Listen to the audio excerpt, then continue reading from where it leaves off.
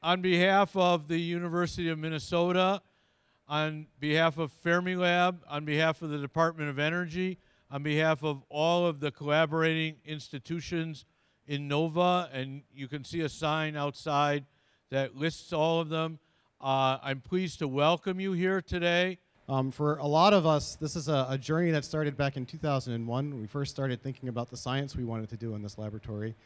And it's taken us this long to get going, but boy, it was sure worth the wait. That question of why should the Big Bang have produced an enormous amount of matter and antimatter, but then left a little bit of matter left over so that we could have stars and planets and people that make this universe what it is. The answer to that question, I mean, currently we don't know the answer to that question, and that's why we keep doing experiments like this.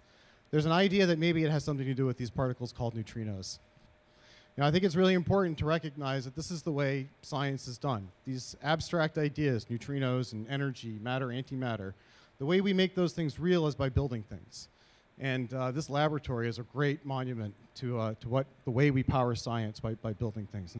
It's an awesome facility. We came up here when it was just rock and mud and forest, and so to see it realized it's really fantastic. It's also scarily big. We have to fill it with detector, and so that's the work that we have to do in the next year or so. But after that, it's a terrifically exciting program. It's the largest program of Fermilab in this decade, and we look at extraordinary results. And the detector that you see here some components of, is the largest plastic structure in the universe, I believe. So I think the last thing that I want to say is to do something like this takes not only it's extraordinary physics, it's extraordinary technology, extraordinary team, but it also takes extraordinary determination. Hello from Fermilab. And hello to you and all those present up there in Minnesota. It's great that we were able to arrange this connection to join you virtually at that ceremony. So it's really with a lot of excitement here at Fermilab that we embark on this next phase of our life in accelerators here at Fermilab, continuing to increase the beam power that we deliver for neutrino physics and the science that's done with neutrinos.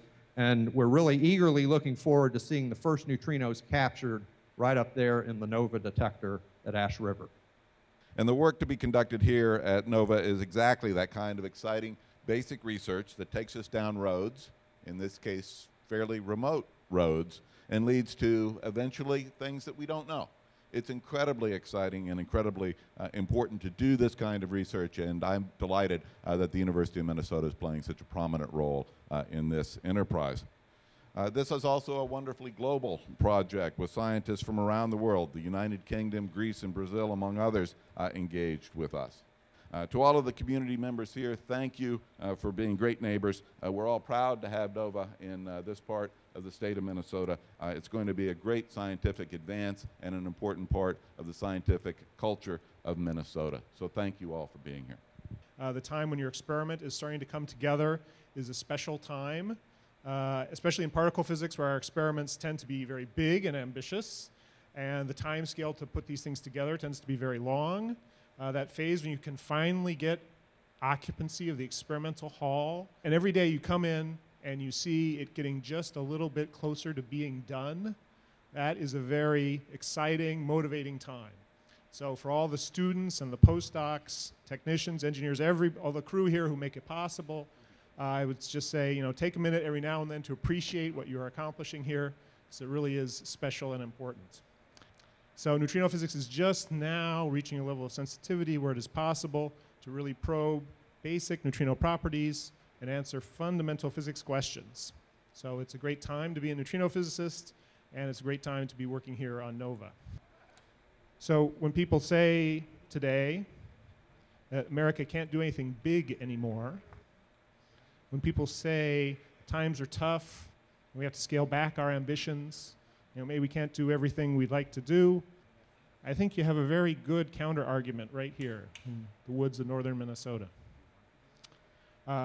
We still can do big things in America, that we can still be leaders in science, that we did this today, and we will continue to do it tomorrow.